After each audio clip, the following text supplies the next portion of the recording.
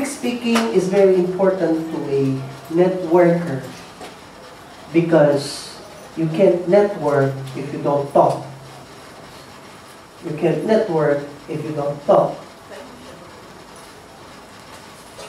Just come to think of this one, that from the mind to the listener's ears, ideas and thoughts are articulated when it is verbalized. From the mind to the listener's ears, ideas and thoughts are articulated when it is verbalized. The person who's listening, yung taong nakikinig, hindi niya maintindihan ang gusto mong ipahiwatig, ang gusto mong sabihin, ang iyong pakay sa kanya kung hindi mo ito sinasabi. Ganon din sa business na ating kinapakulooban ngayon. The kind of business that we're handling right now, the kind of venture that we are involved with, it is required of people who are talking. How would you feel if you come to Deira City Center, then you have encountered a sales lady trying to sell you a perfume but never talk?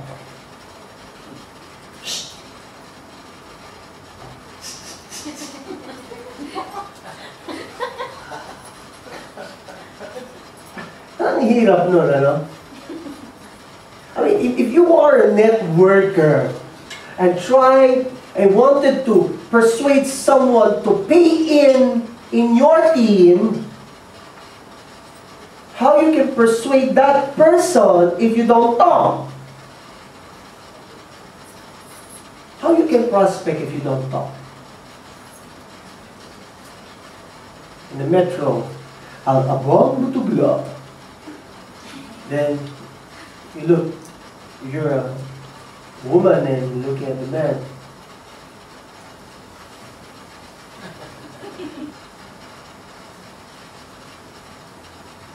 The man would translate that you're about to give him money, but he would never know that you are a networker. Your thoughts and ideas can only be translated if you verbalize it.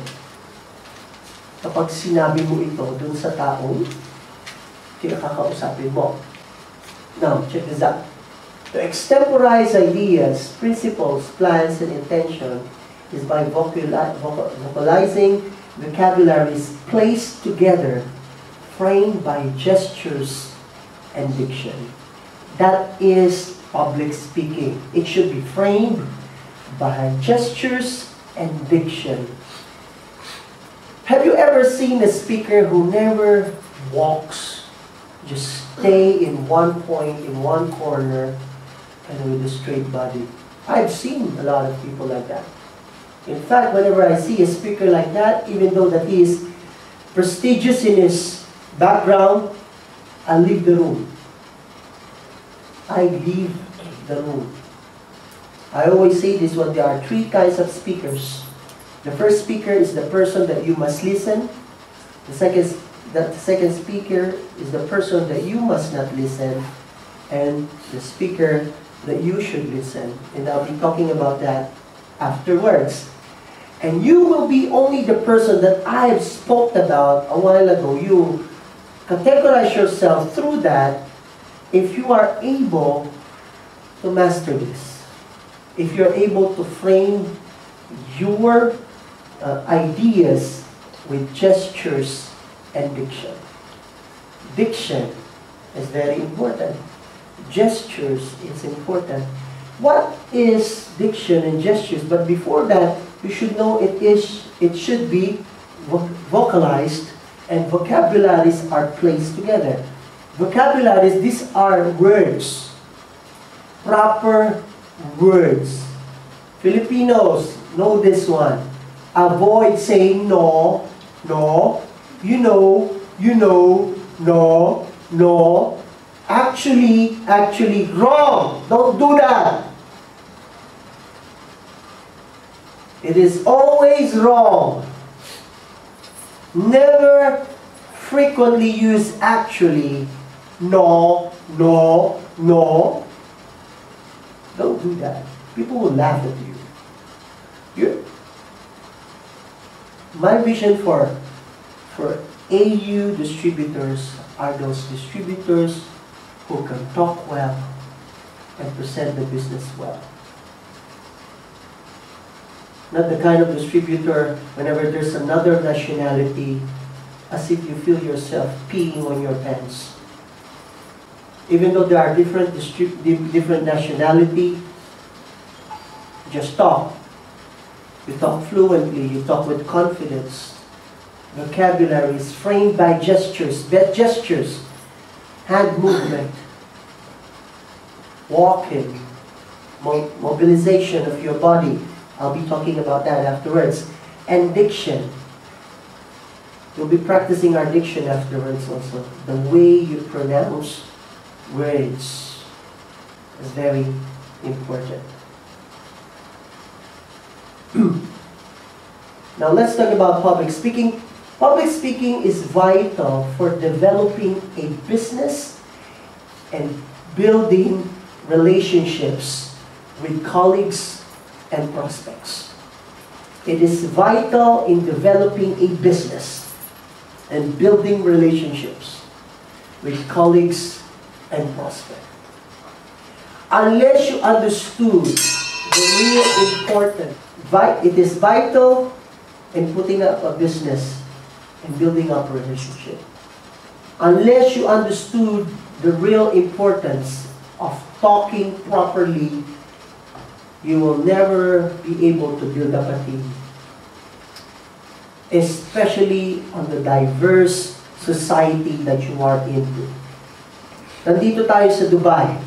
It is very diverse. Natural na sa atin makakita ng Russian, ng Kenya, ng Ganyan, ng Kazakhstan. Natural na sa atin yun. Pero sa Pilipinas, natural ba yun? No. Makakita lang ng puto. Hey Joe! Hello Joe! How are you Joe? Iba na, di ba? Pero dito, puti oh. Ang kasama mo ngayon, puti. Ito yung kasama ko. Di ba?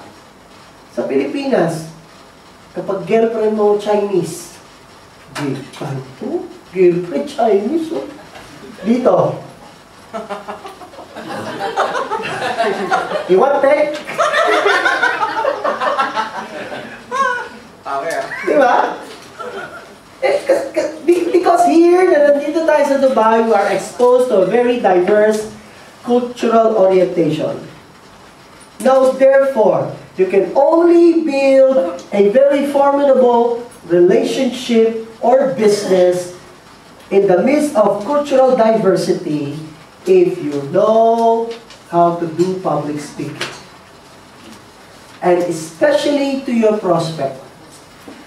This one. Do you know it is high in percentage probability kung ikaw ay marunong magsalita, kung ikaw ay marunong mag-persuade, kayang-kaya mong maisama sila sa iyong team. In the power of persuasion, there are, in hypnotism, there are two areas there that you are being taught. The power of suggestion and the psychological mapping. And if you learn and master that craft, hindi ako magtataka ang laki ng team mo. Yes! Yes! I'm back. Okay? It is important to realize the way you communicate portrays an image of you and your organization. The way you communicate portrays you and a you.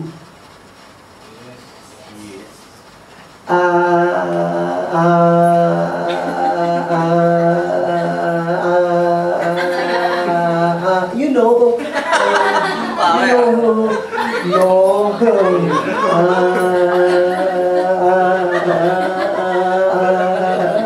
know, actually, hindi you. You. I don't want to be bragged and tagged as as a cheap networker. I want you to be known as networkers, being placed as a paradigm, an example. I want to be like that. Yes! Yun dapat. Hindi nga, actually. Alam niyo bang actually, pang-artista lang yun? Artista ka ba? Network. Pag meron lang hindi, networker ako. So, ganyan. So, it reflects you and you, the way you speak. At kasiraan mo rin yan. Kasiraan yan ng sarili mo, at kasiraan din yan ng perang ginastos ng nanay mo sa pag-aaral sa'yo.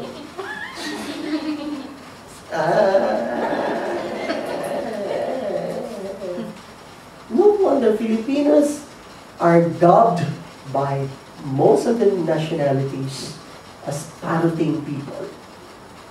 What is the meaning of parroting people? We copy what it sounds, but never know the meaning. Happy? Of course not. I don't want to be called as a Filipino parrot. I want to be called as a Filipino networker. Intelligent Filipino networker. And that's what you are. And that is what you are intended to be. Not until you understood the meaning of that, portraying this image. Image could be the first impression someone gets, or the last one. You never knew. The way you had presented yourself the first 5 minutes of your interaction to your prospect.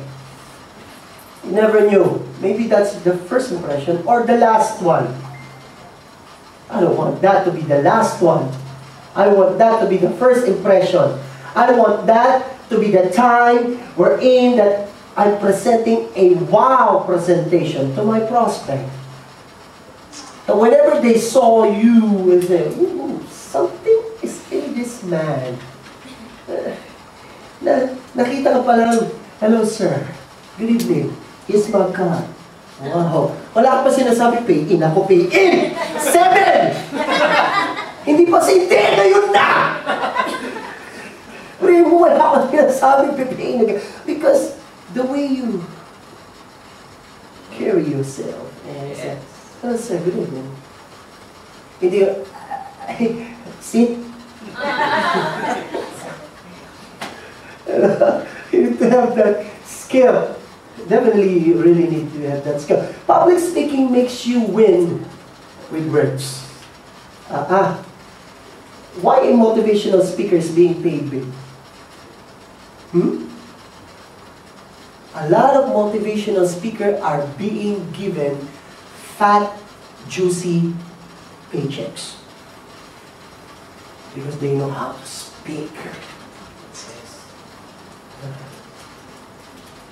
Networkers, I want you to look at me right now. AU distributors, look at me. Your mouth is your shop. This is your shop. If you close it, no business. Understand? Yes. If you don't clean it, no business. This is your shop. If it has nothing to say, no business. Make sure, since we are primarily in gold venture, make sure you have a golden tongue. Whatever and whoever you spoke to, face in. You don't take no for an answer. Right?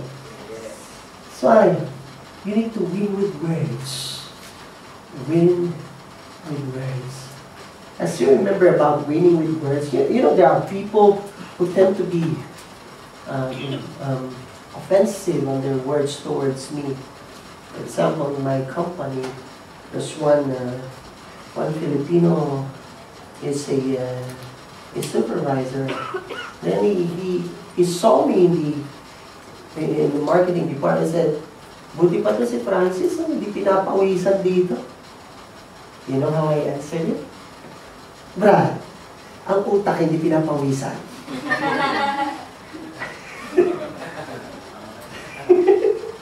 You can win with words. But yet at the same time, shut a person up. But you need to make sure that your words are clean, non-offensive, but you are proving a point. That's the way it should be. Being a good public speaker can enhance your reputation, boost your self-confidence, and open up countless opportunities. Being a good public speaker can enhance your reputation. It can definitely enhance your reputation if you speak well. Kilala mo si Francis? Ay, naku, alam mo rin yan? Kayong kausap yan, masarap pag tumahi kaysa kausap yan. Yeah, reputation. Kilala mo si Francis? Oh yeah, if I were you, you need to listen to that man. You'll be missing half of your life if you don't listen to that man. Reputation. It will boost your confidence. If you learn now how to speak to people, you can do every trick in the box, every trick in the brochure, if you learn how to speak well. That's true. You can blend with different categories of people. Youth, yappies, old folks, housewives, bums, lazy folks, crazy folks. You can talk to them because you know how to have the right choice of words. The words that would stir up their imagination, their interest towards the topic that you are sharing. You can open up countless of opportunities by this. This one. Ngayon, magpe-present ka ng business. Hello. Magpe-present ako ng business. Huwag naman gano'n. Yung parang ikaw si Kuya Cesar. Imagine mo si Kuya Cesar. Kilala yung si Kuya Cesar, di ba? Imagine mo si Kuya Cesar ay announcer sa basketball. Did you dribble? Ay, shoot na pala. Ibang hirap. Ang hirap ng gano'n. Ay, sorry. Foul. Okay? Now, there are three kinds of speaker as what I told you a while ago. The first kind of speaker is this. You should not listen. Are you the kind of speaker that people categorize you as you should not listen to? Huwag mong pakikinggan yan. Patutulugin ka lang yan. Sino ba speaker ngayon? Ay, si Francis. Anak ko. Humingi ka na lang ng kopya na sasabihin niya. Papagurin ka lang. One time, merong isang barbero. So, nung ginugupitan niya yung isang customer niya, gumagano yung customer,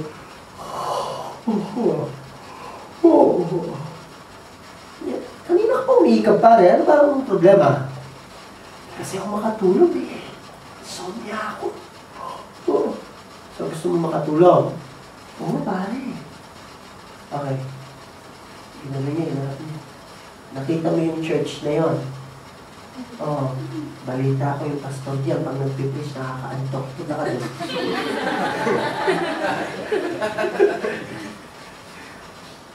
That is the kind of speaker that people should not listen to.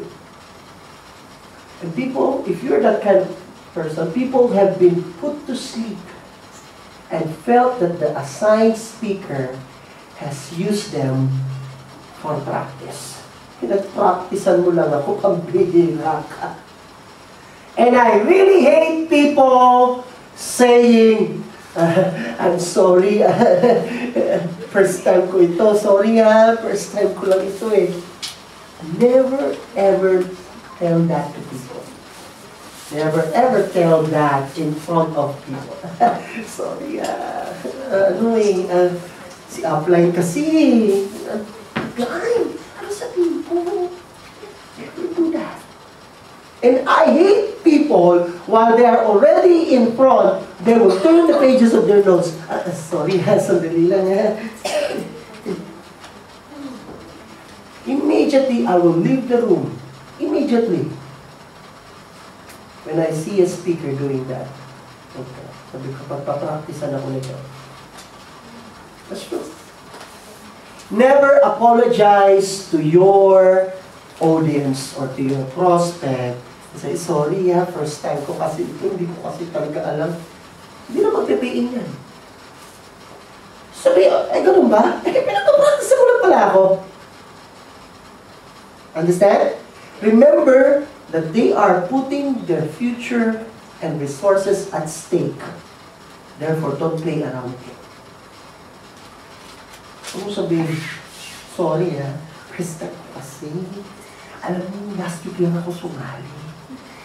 Sabi kasi ni apply para mawala yung kaba ko. Kaya, ganito, pasensya na. Naku, hablutin ko sa iyo yung 600 ko. Pag yun ang sinabi mo sa akin. And if you are conducting certain seminars and you're the kind of person also who reads the manuscript only, public speaking, very good. Very good. It's effective. You buy a pet. Like in Chinese. Don't read manuscript. And I have seen speakers like this. Okay, yung next po natin, you should listen. People have been put to sleep and felt that the assigned speaker has used them for practice. Alam niyo na yun. Self-explanatory yun. Next.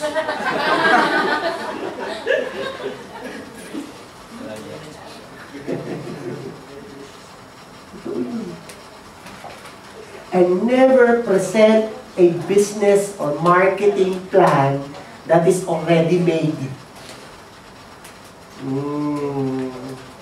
Hindi yung meron ka ibibigay dun sa papakita mo yung mga sinulat na nang-apply mo last week. Don't do that. And the next, people have now fixed a notion that it will be a waste of time listening and attending to your talk. Markado ka na. Pag ikaw ay nagkamali ng una, kapag ikaw ay pumalya ng una, sa susunod na makikita nila yung teaser mo, nakaganon ka pa, Panginoon, mapag-awain. Markado ka na. Hindi na mawawala yun sa utak ng tao. Ayoko mag-attend dyan. Ayoko mag-attend dyan. At nakakalungkot kapag ikaw ay naging taong minarkahan sa loob ng mga downline mo o ng mga members o ng mga prospect.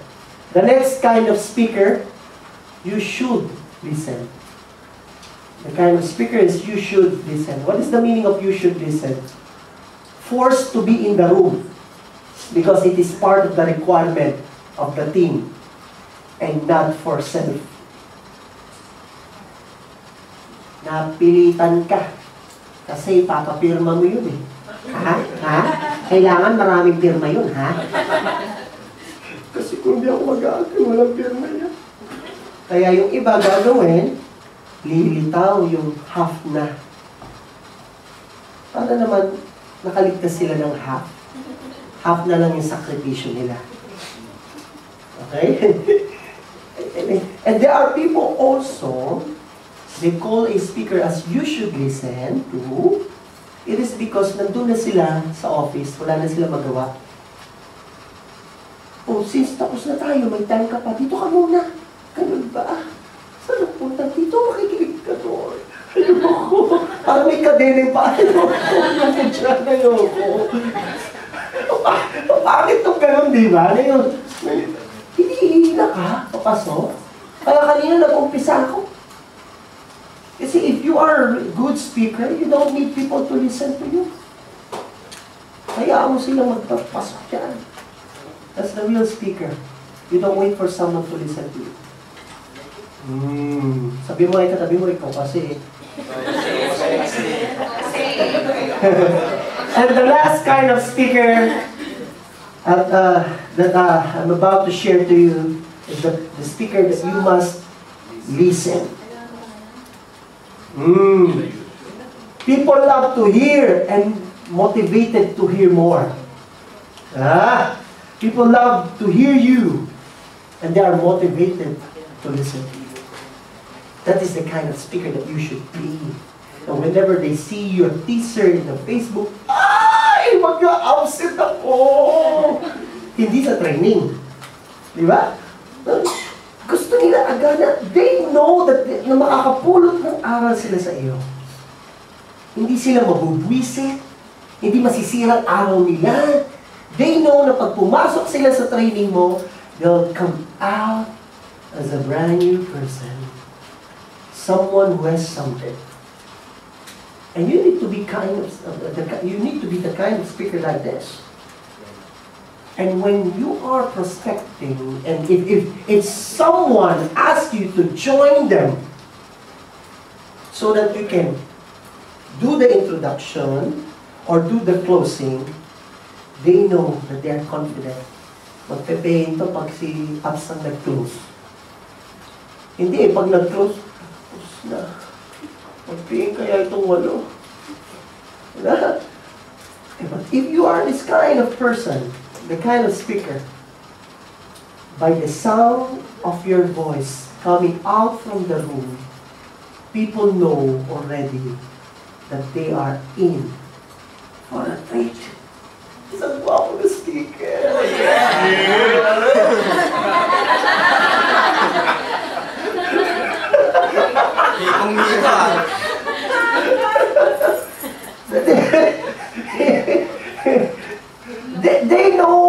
They know that they will get not nuggets of gold, but rather gold bars of wisdom from you. If you are a channel of wisdom, people will get out from this room not the same as they went in. If you are a speaker that people must listen to, you should be a factory that a raw material comes inside, will come out from this room a different product. That's a good speaker. That is a good leader. That is a good prospecting. Na kapag katapos mo siyang kausapin, nakanganga. Bumubula bibig. Nabaliw. Isang ngayon. That's a good speaker. This guy once said, Oliver Wendell Holmes, I like this guy. Speak clearly. If you speak at all, carve every word before you let it fall. Ooh. Carve every word before you let it fall. When you speak it clearly. Then carve every word. It means, if I want to talk about Apple, this is how they'll tell you. Let me talk about a sumptuous, crunchy, delicious Washington apples. Red, freckled, by black dots. By the smell of it, you can still smell the aroma of sweetness. Pikit po kayo. Pikit.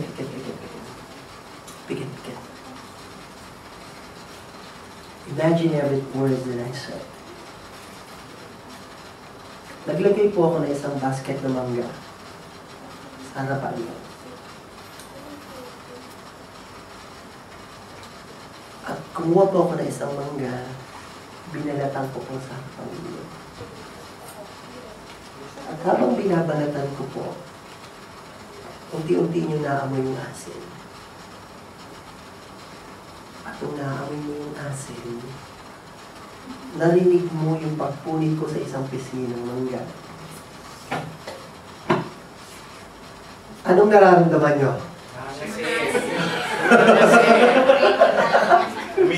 Nakaya? Nangangasim yung panga? Yes. Exactly. That is carving the words. That is the effectivity of a speaker. That you can stir up imagination. That's why novelists are people who are proficient in carving words.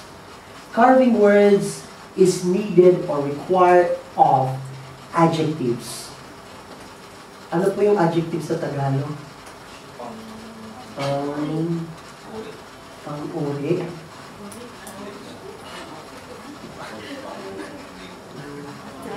Ano pang lima? Pang-anim. Hello? Verb yun. Ano pag-disal? Galing. Ang cute mo! Okay. Adjective are words that describes a noun. No? It is something that will let you imagine the words or the words that you're trying to impart. A featured writer. I was a feature writer in Kabayan Weekly. I started as a editorial cartoonist in Kabayan Weekly. Then afterwards, they have just realized that I'm a writer, by which I was since then. Then I became their feature writer. On my feature articles, I mean, I've received a lot of mails, people writing, asking for advices, because I have two columns there. One is Poimen, and two is Tatak Pinoy. Now, how I was able to capture the attention of the readers is by using words.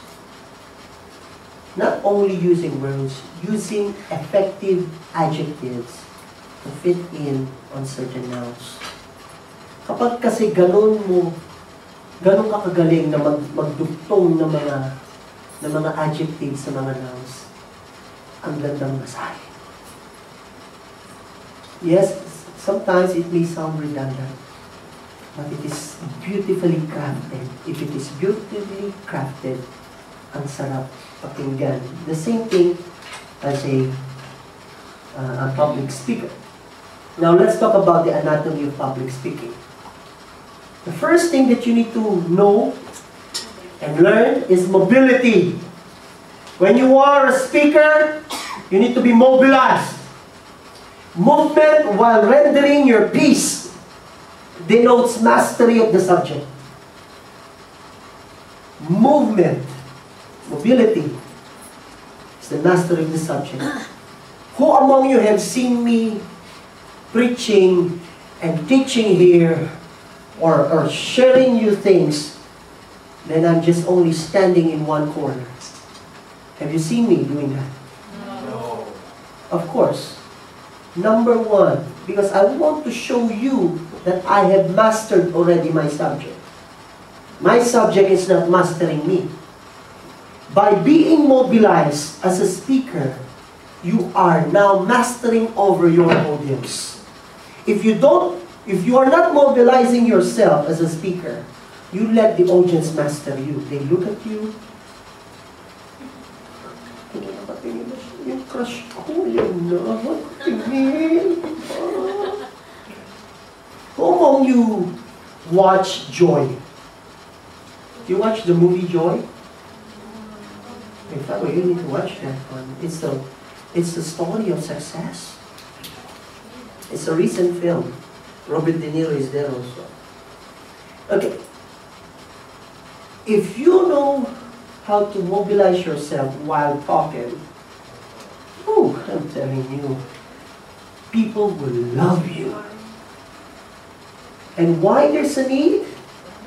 Because Mobility eradicates stage fright and gives opportunity to think of alibis and find your way going back to your topic.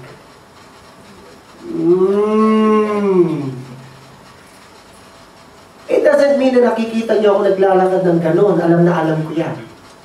May mga pagkakataon, iniisip ko yung susunod ko sasabihin. Understand now? That's why you need to mobilize. And when you mobilize, certain steps, think, ano nga ba yun, and go. Mobilize, think, ano nga ba yun, and go. Kung hindi mo pa rin natatandaan, make alibis. Nakamunin nga? That's how mobility helps a speaker. You mobilize yourself to bring you back to the track. That's the importance of mobility. Next one, animation. A good speaker should animate himself. You don't need to look like that. Ang hirap naman yan.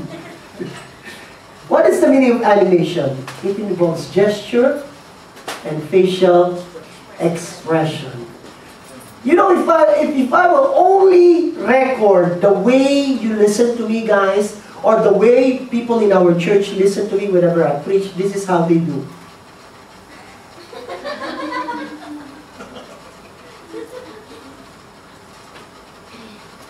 They capture the gestures that I do. Because that is animation. If you are a good speaker, it involves gesture and facial expression.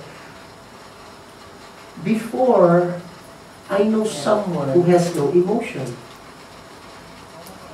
It was his birthday. We surprised him. 12 o'clock. Brought a cake. Woke him up. We had party hats on us. And this was like, surprise! Happy birthday! And we wake up. Ang saya ko. Thank you. Masaya ka na yan? Ang galing mo? Oh, saya ko. I mean, you can't capture the spice. And one time he had told me a story because he worked in Iraq, in the U.S. military base. This is what he said. Pastor, meron pong pagkakataon. Bumagsak po yung isang bomba doon malapit sa accommodation. Natakot ako. Natakot kayo? Opo. If you're that kind of person or a speaker, don't expect people will believe you. You need to animate yourself. See, animation is you are able to put color to the story and bring certain points into its creative aspect. Animation. At dumating sa punto na kung saan yung taong yung bigla niya ibinaon, yung nakuha niyang treasure na yon sa kanyang paghuhukay. That is animation. Every detail of it. When you talk about the life of people, when you talk about the vision and the dreams of people, the deepest why of people, why they join AU, whenever you talk about their personal life, put a heart into it. I know that your parents are very important to you. Naniniwala ako na nakita mo nung ikaw ay bata pa, na namumblema ang nanay mo kung paano niya babayaran yung inutangan niya. You should be talking with heart. And how you can portray that is to animate yourself. Are you hearing what I'm saying? Yes. Clear po ba yan? Yes. Are you seeing me doing this? Yes. Okay. Hand movement, the frowning of the face, the mimicking of the sound, and the enactment of the story is very important. That's correct. Kung Kung pwede ka, kung kailangan din namang mag-sound breaking ka, if you need to reenact a story, if you want to stress a point, then animate. I'm telling you, you will be an effective teacher or speaker if you know how to animate. The next one. Voice clarity. Susunod ang voice clarity natin ay malalaman ko yung dito. Kailangan na sasabihin mo sa iyo. At kapag ikaw ay nakikita,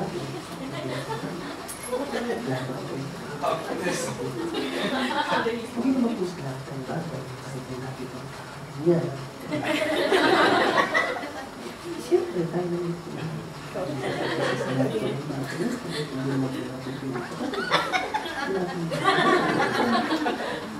Ako ito. May narinig kayo? Wala. Ito naman. Ang sinasabi ko sa inyo! Kung ganun ka naman, would there still be voice clarity? Yes, not. What is voice clarity then? The clarity of speaker's voice determines the degree of retention of the message to the audience's hearts and mind. Kung gusto mong masigurado na maraming mananatili sa utak at puso ng mga nakinig sa iyo, then therefore, siguraduhin mo, maliwanag yung pagkakasalita mo. Kaya importante din yung ating sound system. Importante you came to the venue in advance. That's why I'm bringing my own microphone. I love my microphone. I'm secured here because I want to bring out clarity of voice. And that is one of the dynamics of a speaker that he or she or you should consider. Voice clarity. Always be clear on the message that you wanted to impart. Voice clarity also constitutes proper intonation, diction, and pronunciation of words. Diyan tayo nagkakatalo. Filipinos. P at saka F. Say it properly. Anong gusto mong kulay? Pink. Ano mo naman? Alam mo, anong pink? Pink! Say it properly. Stupid. Mali din.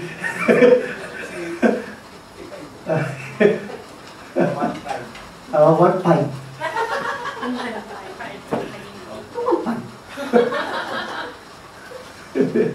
Okay? Diction is very important. Mamaya, I'll be testing your diction afterwards. And the pronunciation of words are very important. Let's check it out. I want a volunteer. One person. Miko. Parating ko lang.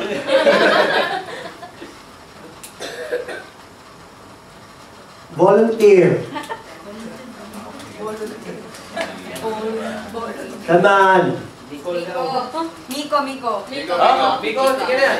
Si Jam daw ba? Sige na. Ate, ano pangalan mo? Aisa. Aisa. Tayo ka, Ma'am Aisa. Tayo ka. Okay. Okay, diyan ka lang. Sabihin mo ito ng maraming beses. Sandali lang, basahin mo muna. Basahin mo muna ng silent, ha?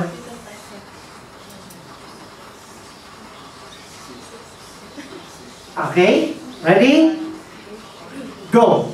Six ships, shake, the six shakes. Oh. Once again. Six ships, shake, the six shakes. Once again. Six ships, shake, the six shakes. Okay, thank you very much. Palakpakan po natin. I need Jen. Jen? Male, male, male. Male? O kuya.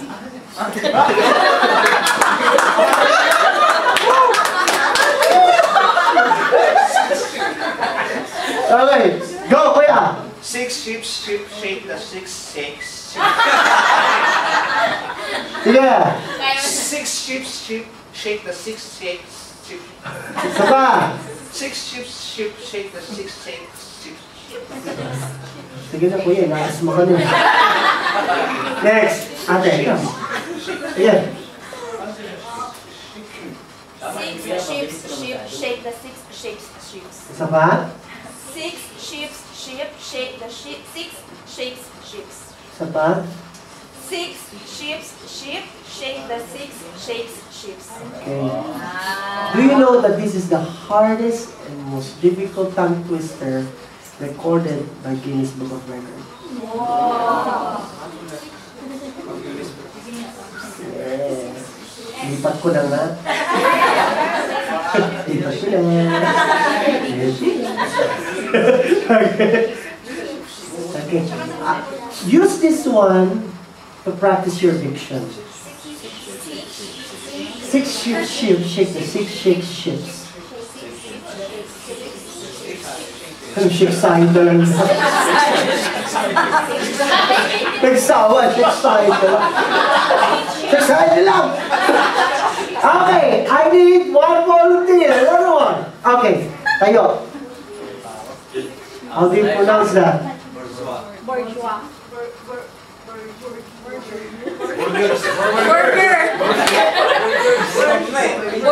Ay, galing. Ang cute mo. Okay. Bourgeois. Bourgeois means middle class. Okay, next volunteer. Next volunteer, yung malakas sa loob.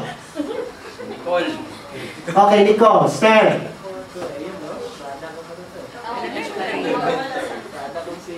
Elementary. Ha? Elementary. Wrong. Elementary. Ha? Elementary. Okay, correct. It's elementary. Elementary. Yes, elementary. Next, volunteer. Sige, palakasan sa loob. Volunteer. Volunteer. Sige, pwede kayo umulit. Ah, yan. Yeah.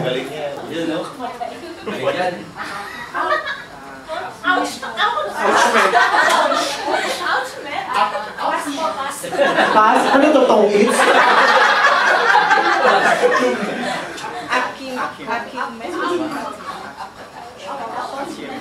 Ha?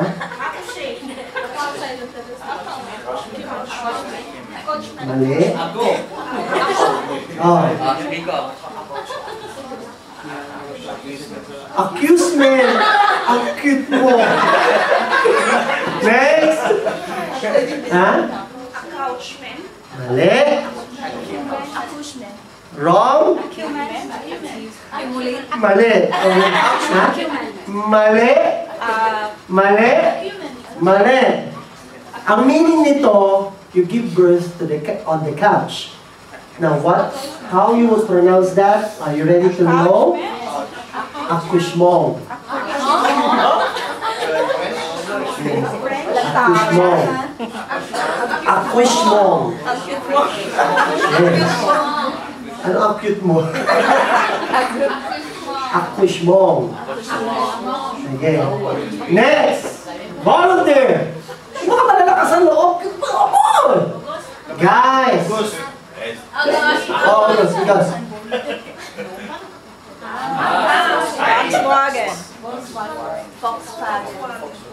Volkswagen. Ay, ha! Buti na lang.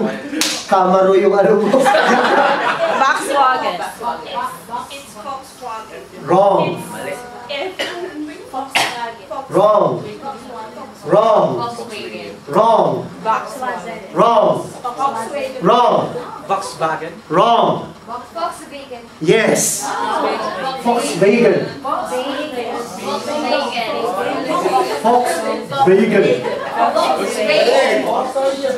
It's just like I'll teach you French. Hawakan niyo to. Ang tawag dyan sa French, lenu. Leg.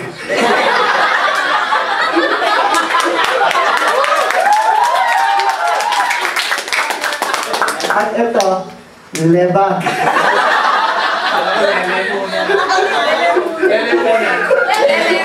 Lelimun. Okay, come on, let's correct. Now, the next thing that you need to learn also is voice dynamics. Voice dynamics this involves the rising and the fluctuation of voice tone. Hindi ibig sabihin na lagi kang sumisigaw! O hindi ka rin dapat lagi bumuli. There are times if you wanted to stress on something, the variation of tone, volumes, and verbal stress. Voice dynamics prevents monotonous delivery of message. You know, one thing that I really hate on graduation are speeches. I need to undergo a painful process of listening to my boring principal.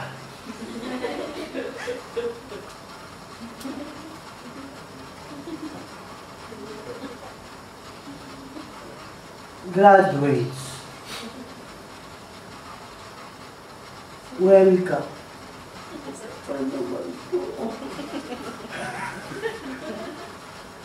Tapos echo pa, graduate, wait. Welcome. If you have monotonous voice, people won't listen to you. There should be a variation, fluctuation, and rising up of voice, so that you'll be an interesting speaker. You got my point? Yes. Very important to understand that one. Now the next one is innovation. Being as an effective speaker, you need to learn how to innovate. There's a saying, there's no need to reinvent the wheel. But I say, you can always dance it differently. If you wanted to talk about the business in AU, don't just talk about business in AU. Sino yung nandito nung kinausap ko yung mga youth dito? Okay. Nung kinausap ko yung mga youth, di ba nandun kami nag-uusap na nakapalibot? Nung ginamit ko na yung whiteboard, anong ginawa ko? Drawing. Anong dinrawing ko? Yung drawing ko instantly, yung mukha nung kausap ko. Right? And why I'm doing that? Kasi I'm using Machiavellian psychology. Machiavellian psychology is this, that you use someone's answer to be his answer.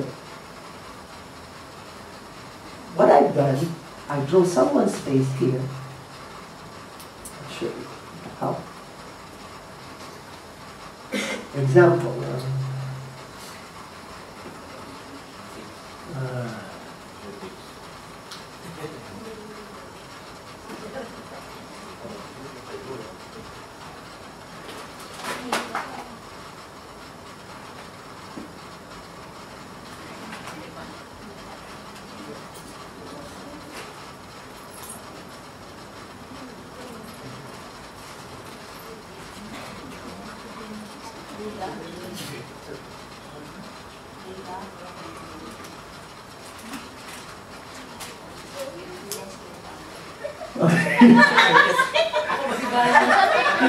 Okay, yeah?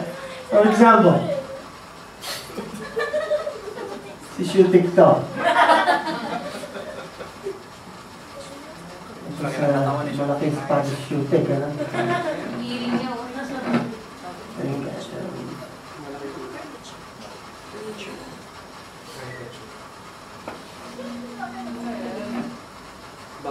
Okay. This is how you innovate your presentation. Just in case you know how to draw, this is how I innovate it. Whenever I do my business presentation, I draw first. By that, you capture immediately the attention of your viewers or the listeners. By that, you are now imparting a message that you know something that they can or they don't. And by doing that, so you use this subject and you use the audience as the advisor. As soon as you finish the discussion, this is how. This is Shutik. Shutik has a dream. What is important for him is this, his family. He wanted to send his children to a prestigious school, blah, blah, blah, blah, blah. He has this dream, but he needs to fulfill his dream, and the only way to fulfill his dream is by finances. And how to have finances? Is AU. AU can help him to fulfill his dream. And how to fulfill that dream is for him to undergo a process that AU offers. And what is that process? And you will present now the business. After presenting the business, kung paano kikita, so on and so forth, if you will advise him now, what you will advise to him? He needs to join or he should not join? Then they say, oh, he needs to join. Wow. So if now he will tell you his advice to you, what do you think his advice will be? And they will say, join, and therefore, join. Answers to be their decision. That is innovation. You use this. Who among you knows Aikido? You know the meaning of Aikido, right? It's a martial art wherein that you use your enemy's strength to defeat him. That's the meaning of Aikido. Now, the same thing what I have done a while ago, that is the kind of innovation that I want you to learn. That you use someone's answer to be everyone's decision. You can capture everyone by someone's answer. Learn that. Learn that trick. If you learn that trick, I will never wonder if you will have a good amount of downloads. Innovation saves the audience from being bored and feel redundant. Right? Remember that one. Innovation will save the audience from being bored and feels redundant. A speaker is to accessorize a learned subject in accordance to the texture that he wanted to be known with. Accordance to the texture. Whenever you innovate, it should be in accordance to the texture. The meaning of that is this. If you are talking to youth, use terminologies that the youth are using. If you are talking to housemates, gumamit ka ng mga terminolohiya na madalas ginagamit na housemaid.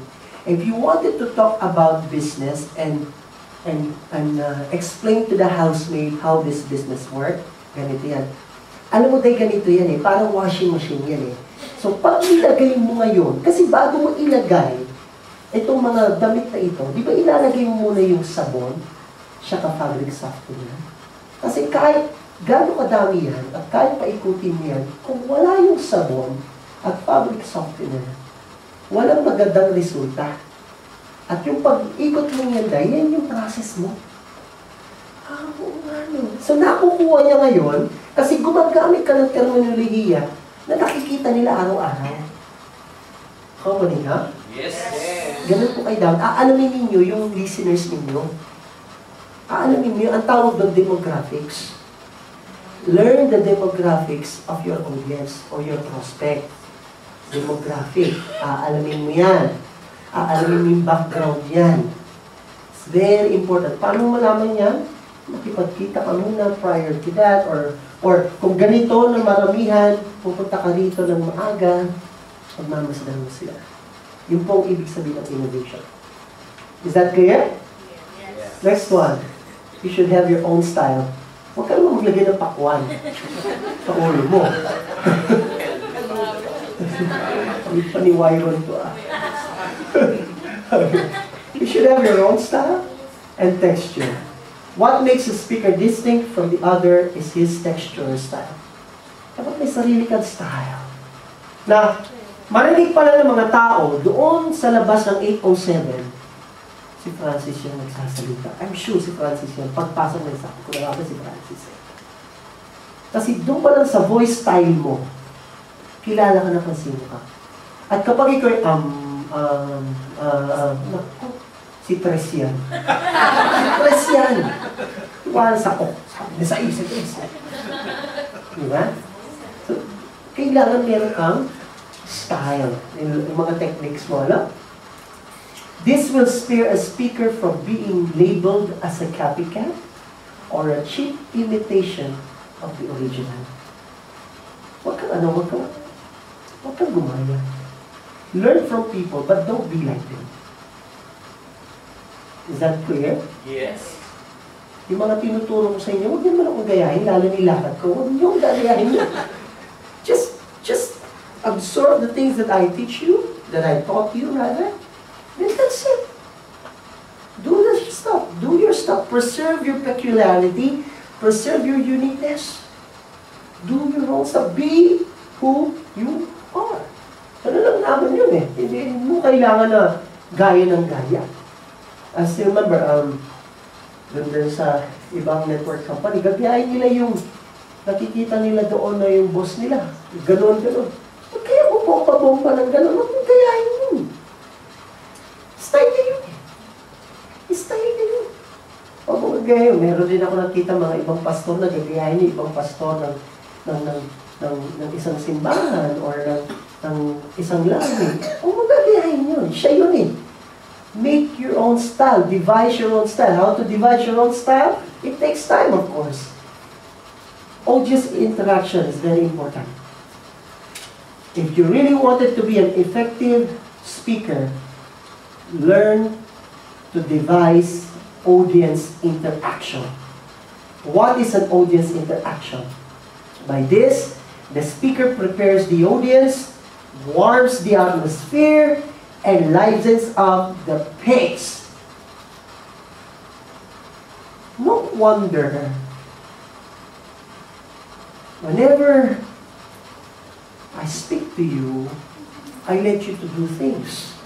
Right? Kapag sabihin ko sa inyo, palakpak muna tayo, tapos walang pumapalakpak, meron ako sasabihin, then papalakpak kayo ng malakas. Then may ipapasigaw ako sa inyo. Right? And these are considered as fillers that breaks the monotony. And what are those? The first one, command for verbal response. What is the meaning of command for verbal response? Sabihin mo nga sa tabi mo. Tama? Or, sigaw nga kayo, roar! Ayun. That is a verbal response. It's a verbal response. That is the meaning of verbal response. The next one, command for movement and response. Tapikin mo nga yung katabi mo at sabihin mo, parang ikaw yun ah. One. So, on the intervals, kailangan pinapasok mo yan para magising yung taong kausap mo. Lalo na kapag ang topic mo mahaba. Hello? Oh, yun yung ginawa ko, yung hello. Hindi yun. That's the command. Self-presentation and packaging is very important. Make sure, yung panunamit mo, the way you dress determines the impression of the audience towards you. Whenever you are meeting a client, know you are dressed up in a manner that suggests professionalism and corporate values. Ganyan ba yung mga taga-AU? Yung poli niya orange, at anong green.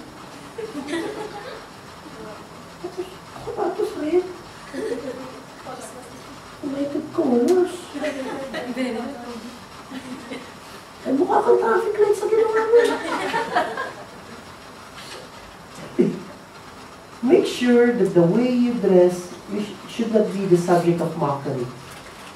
Hindi yung pagtatawanan ka. Hindi yung pagpasok mo, good morning! Imbes na mag-good morning. Tapos suot mo, ikaw babae ka, ang suot mo yung blouse mo, parang sa lagin to.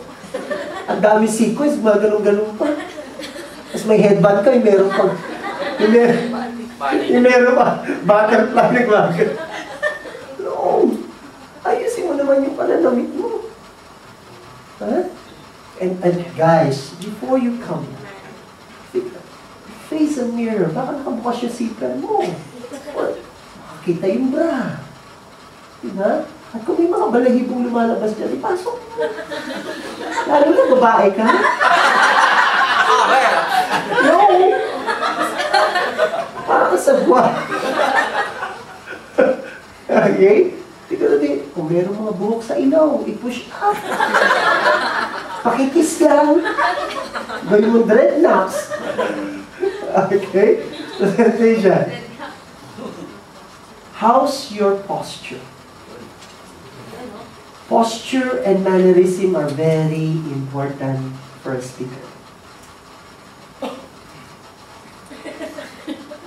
Kung ganyan ka lagi nakatayo, pangit na posture yun. Sagot naman ito. Proper posture. At yung mannerism. Meron mga tawing mannerism na ganito. At kapag sinasabi nyo na your posture identifies the level of your interest, finesse, and enthusiasm.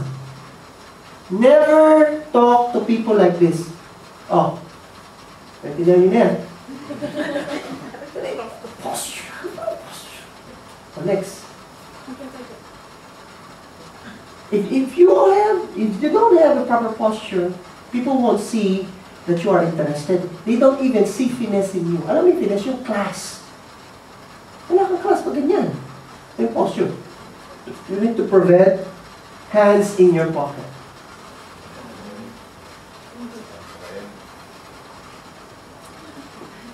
Pangit na no?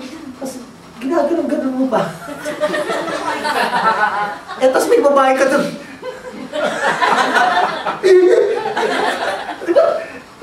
Never do that. Frequently conscious about your zipper. I have seen someone doing this. At yun po ang pangyayari po sa ating lahat na kailangan po always pushing the zipper up. Rubbing nose or picking your nose. At sa lahat po ng I'm telling you. Checking cell phone once in a while. Yun ang pinakayo ko, yung mga speaker na gano'n. Naintindihan niyo po ba na ang lahat po ng ting! Ibabato ko sa yung cellphone mo pag ginawa mo yun. Another one, frequent brushing of hair with hair. Lalo na yung mga babae, yun nga po. Huwag yung gagawin nyo, never ever do that. It is a cheap version of you. May tanong ako sa inyo. Paano daw umamoy ng kilikili ang sosyal? Paano? Ganito.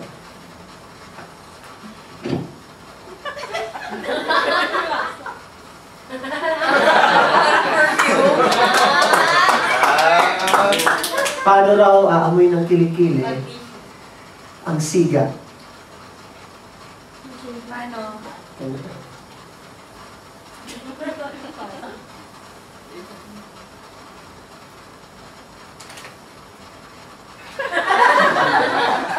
Paano raw umamoy ng kilikili ang coach ng basketball?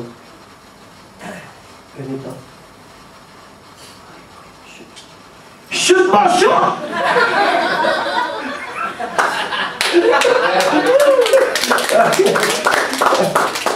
Okay, sa nakuha niyo. Huwag kayo amoy ng kilikili, ha? Okay. Break muna tayo. Meron tatlong magkakabantaya. Sinabi niya, alam mo, lolo ko? Ang tindi niya. Yan ang unang nakakuha ng 95 sa eskwelahan nila. Talino, di ba? Sabi ng isa. Really? Wala yan sa lolo ko. Ang lolo ko ang unang nakakuha ng 99 sa lalawigan nila. Tapos yung isa, sabi ko, alam niyo, bubobo ng mga lolo niyo. Yung lolo ko, siya ang nakakuha ng 75. Ah! Ito 95, ako 99. Sa'yo 75, yun ang pinakamagaling. Hoy, half day lang yun. Eh kung hindi, 150 yun.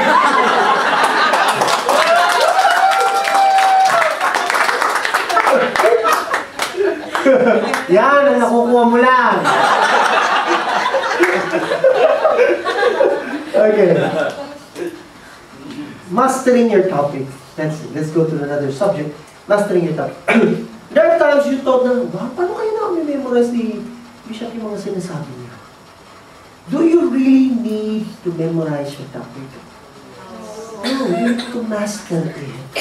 Because when you master it, you are actually familiarizing it. You don't have to memorize your topic, but rather to familiarize. And how to familiarize your topic is this. Quick tip. How to familiarize your topic. The first one, using a printed manuscript. I do that in preaching in the church. Arrange them in order and memorize the order. For example, if I am in a certain point, then suddenly I forgot what to say, then my mind will tell me, that is in page 3, somewhere in the middle. And my mind will browse page 3. Yeah. Ganon. That's how you familiarize it. Next one. Using the PowerPoint. That's what I'm doing. Now, how to show as if you know already your topic by using your PowerPoint? Make sure that the images you use reveals the thought to be said. This is what we call visual context. Na kapag gagamit ka ng mga picture, isang picture muna na siya magpapaalala sa iyo sa sasabihin mo. Ganun ka dapat gumawa ng slides. Diba? Nakita nyo kanina nung pag ganun ko nakita ko yung tatlong bata, immediately alam ko joke yung sasabihin ko. That's how you need to make your slides. Understand? Okay? The next one, using a handheld computer, iPad or tablet. Okay? Increase the font size according to your visuals capacity. The words that are enlarged serves as the cue of the rest of the topic. For example, if this is my iPad, ang gagawin ko po, i-increase ko ito. The words, font, size. Lalakihan ko yan. So therefore, kapag ako ay nandito, at nakita ko yung iPad kung nakalapag doon, at may nakita akong malaking letters that says font size, it gives me now the idea that I'll be talking about increasing the font size according to my visual capacity. Nakuha niyo po yung point? You increase the words that will remind you of the subject. Is that clear? Okay. That's all, folks. Now, this is the question. Are you ready to talk in front?